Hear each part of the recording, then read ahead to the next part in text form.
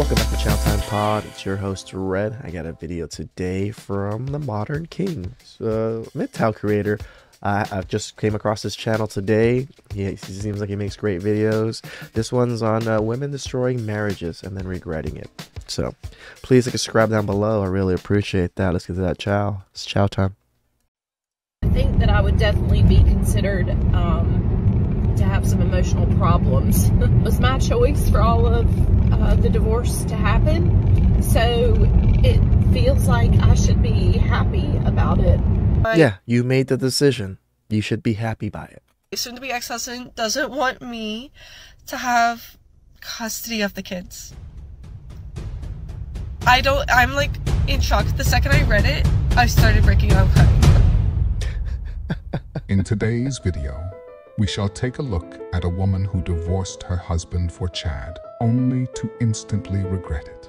As you join me on today's episode, I encourage you to watch till the end as we... Dude, I don't know if this is an AI voice. If it is, that's pretty cool. But if it isn't, dude, brother, your voice is fucking awesome. We'll unpack this woman's story, starting with her divorce. Let's jump in.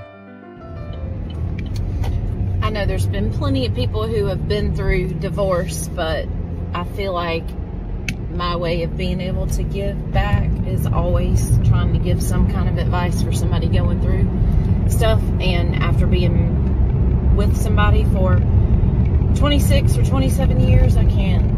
It's like my brain is not even on day 2. That's crazy. 26, 25 years with someone. That's half of most people's lives, or most of people's lives nowadays. Of being divorced, and I don't feel like I can make normal decisions. Strength is super important, and I have the best group of girlfriends and family, and it was my choice for all of the divorce to happen. Yeah, so we know. It feels like I should be happy about it. You should. And I am, because I think it's peaceful, and happiness is what you instill in yourself and share with others, and you shouldn't have to be the one that's always happy for the other person. But one of my girlfriends said yesterday about how strong I was, and I basically was emotionless. And then today I'm full of emotion. So you're going to experience a lot of different things when you go through this, and even if it's your choice, it's okay to be upset. It's okay to wonder, because I feel like after spending so much time with somebody and creating such a life, if I didn't have some kind of emotion, I think that I would definitely be considered to have some emotional problems. For you to feel this way, but you be the one to initiate all of the divorce and stuff, that's the BS that people call. If you, you should have forethought how your feelings would be in all this and all of the scenarios in the future before you initiate something so devastating between two people. And after going through a lot of different therapy and talking through this with a therapist and coming up with a plan of how to cope, some days you just let it out. And I think today is my day to just let it out. So if you're going through it, keep on going. You're going to have up, you're going to have down, you're going to have definitely super high days and super low days. You're going to have days where you know you made the right decision, and you're going to have days where... This is nothing different from any other day, lady. This is a normal day in men's lives. You're going to have your ups, you're going to have your downs. Fucking just deal with it, move fucking on. You feel like you don't know what decision to even make. It was hard for me to even put clothes on this morning, which is very odd. I called my mom and just told her, Mama, I'm having a hard time being able just to put normal thoughts together. Imagine feeling this shitty and this devastated that you did to yourself. You did this to yourself. And it's not that I'm not sad over what my decision was. I'm just sad because I feel like it was just a tough decision to make, period. And I Was did it really? because I had to place myself as priority, and I'm proud of doing that. So again, just keep on going. You're going to have a lot of different emotions. It really shows how greedy these modern women are. I gotta put myself as priority. And it's okay. I find it disconcerting when women assert that their decision to divorce their husbands stemmed from prioritizing their own happiness. Damn. Yo, shout out to Modern King for putting it in a much better sentence and a much better voice than I said it right after. Such assertions often overlook a deeper apprehension, potentially driven by an unfounded fear of missing out on unexplored opportunities. This self-centric perspective, at times, leads them to neglect the essential needs of the entire family unit, even forsaking their responsibilities towards their own children. I'm divorced, and my soon-to-be ex-husband doesn't want me to have custody of the kids. I'm like in shock. The second I read it, I started breaking down crying. Like, I literally just got the papers 5 minutes ago. This is his proposed parenting plan. That I have visitation, supervised visitation of my own kids once a month on Saturday and Sunday from 9 to 3. It's funny how outrageous you're feeling, and so like distraught by this. How do you think the men feel when they get the same news from their wives that they're not going to see their kids anymore? And I'm like flabbergasted because I was the primary caretaker, primary parent of our kids for the past 5 years. Okay. The past 5 years, I have been the primary parent, and now he doesn't want me to have custody at all. Or I don't even know if, like, does visitation count as custody? I literally have no idea. It doesn't count as custody. When I filed for divorce, I wanted to do 50-50 parenting plan. And since I have relocated to Florida, I'm staying with a friend. Oh, so you divorced and moved where your kids where your kids are going to uproot your kids' lives. So he decided, you know what, they should probably stay here because their school's here, their friends are here, my family's here. Why should they go moving back and forth with you in Florida and have a horrible life traveling back and forth between 2 states? That oh my God, I'm just so annoyed. I did 50-50, right? A month on, month off, so there's not much transfer. Whoa. A month on, a month off? That's weird. I'm so annoyed, actually. Now I'm just realizing that the reason why he was able to file is because I gave him my address. I let him know where I was living. And that's why he was able to file, and that's why he was talking to me. I'll show you the text messages right now. Here's the text message with me and him. This is why we don't want to tell the ladies these things, guys. Let the ladies fuck up and do their fuckery so our boys can get custody of the kids. Because obviously this lady is not a good parent. And if she divorced and just moved immediately without any type of, paperwork or everything settling down, that is not how courts view that shit. Monday, he texts me, "Are you staying with Rachel, my friend?" And he knows where Rachel is. I said, yes, and I referred to a question. You know when Monday was? The 21st, and he filed on the 22nd. I'm actually so pissed at myself. All I wanted was to have a conversation to see where his head was at, what he was doing. He said that, "Oh, I don't think the kids are ready to see you." And this is why I didn't want him knowing.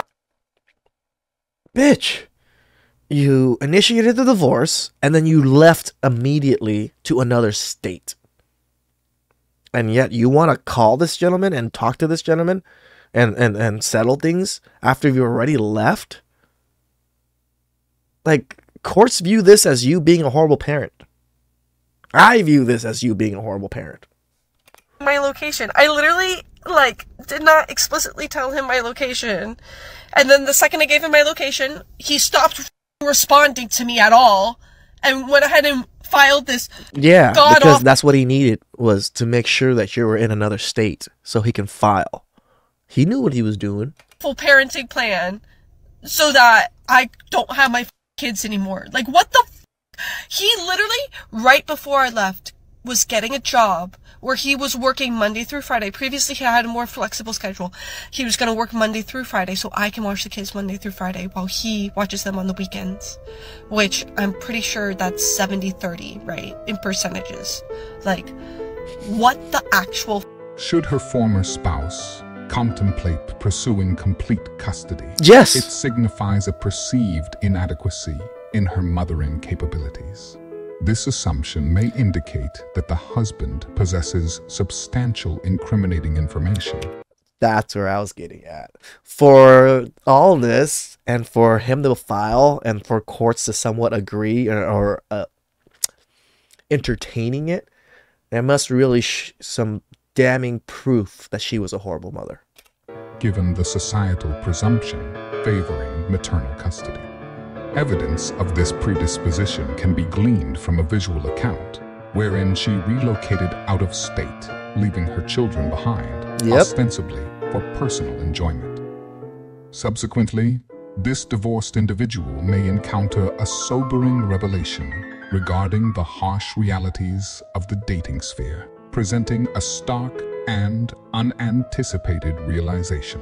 Before we continue, I would encourage you to share your thoughts in the comments section below, since I love seeing your thoughts. I will also pin the best comment that I think everyone should read. So I just got ghosted by the first guy I went on a date with after my divorce. We went out a couple of days ago. I downloaded Bumble 3 days ago because I was just Did you say a couple days after her divorce?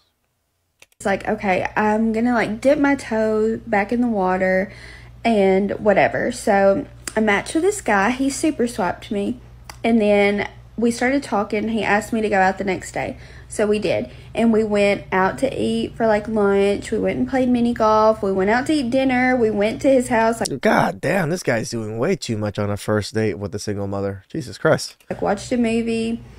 I thought it went really well. Like, he even said, I would usually never ask a girl out from like an app so quickly, but I felt Girls fall for that line all the goddamn time.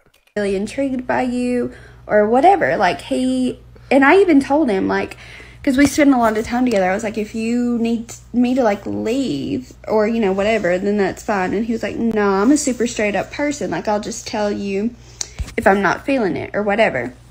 So I think we have a nice time.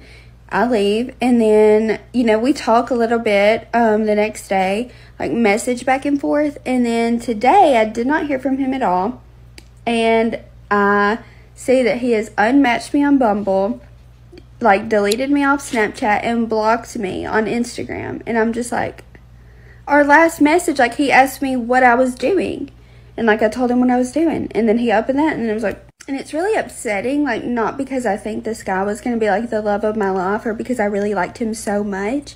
No, this is going to be your future of most men. But it's more upsetting, like, the fact that this was my first, like, that was my first date since, you know, my divorce. And it's like, okay, it's going to be like that then. Like, I'm deleting this app. But also because, like, whenever you have been, sorry, I don't mean to cry, but whenever you've been like hurt and deceived and like been through intimate partner betrayal and you already doubt your intuition and like you don't trust yourself, and like I've been really, really good in my healing journey so far. Goddamn healing journeys. Like, yeah, I felt like I did trust myself and I felt like I've been doing a really good job, and then something like this happens and it's just kind of like, maybe I overestimated, you know, like, myself. A lot of us who have been with like narcissistic people, men with like corn or sex addictions, they most always have an avoidant attachment style. How are these women finding every single narcissist, every single porn addicted, sex addicted person? Like, these diseases and like conditions are actually quite rare. right? But every single woman that's ever made a goddamn TikTok has dated not just one, but multiple of these men. Like multiple. Isn't that crazy, guys? So crazy. And a lot of times to adapt, we either already had or we develop a more anxious attachment style. And I've really been trying to work on that too. And like I felt so comfortable in where I've been, but it's just like by myself.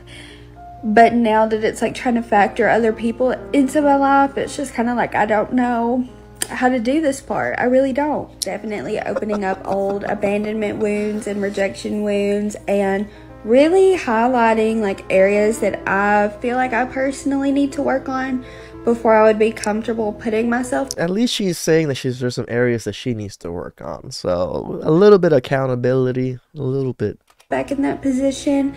So, I mean, I guess if anything, this was just a learning experience. I do wish, of course, like I knew why he did that. I did message him on Snapchat, which I don't know if he'll even get it or open it because he did unadd me. But I was like, if you didn't like me, you could have just told me. And it was funny because he like prided. No, we can't tell you. Because if we told you why we didn't like you and the reason why, you would be devastated. Way more devastated than you are not knowing. Himself on being so mature. And he is a year younger than me, but he has 2 kids and like a good job and like is a homeowner, and like I don't know, I just was not getting that vibe from him. On numerous occasions, when a woman engages in a mutual match with a gentleman on a dating application, it is often indicative that the gentleman may possess characteristics akin to a person of high social desirability. This is true. This gentleman, colloquially referred to as a Chad, typically maintains I really love this voice and like how he wrote his script. If this is an AI thing, this is wonderful. I'm going to be featuring this channel on for quite a bit because I love the king's voice. an array of romantic prospects due to his elevated status. Damn right. Consequently, faced with a plethora of options, the aforementioned individual, herein referred to as Chad, may opt to discontinue communication abruptly, a phenomenon commonly known as ghosting. If you enjoyed this video, I suggest you watch my recent video where a single mother destroys her marriage at 40 and instantly regrets it. That video will appear at the end of this video and will also be... Woo! That was some awesome chow. Shout outs to the Modern King. Give this man some support. Give him some more subs. Get him some more views. This man deserves it. I love his content. I love his AI voice. I love his AI generated picture. I don't know if it's his AI voice, to tell the truth. If it's your voice, King, you let me know, because that's a badass voice. Please subscribe down below. I really appreciate it. And I'll catch you guys next time. Ciao.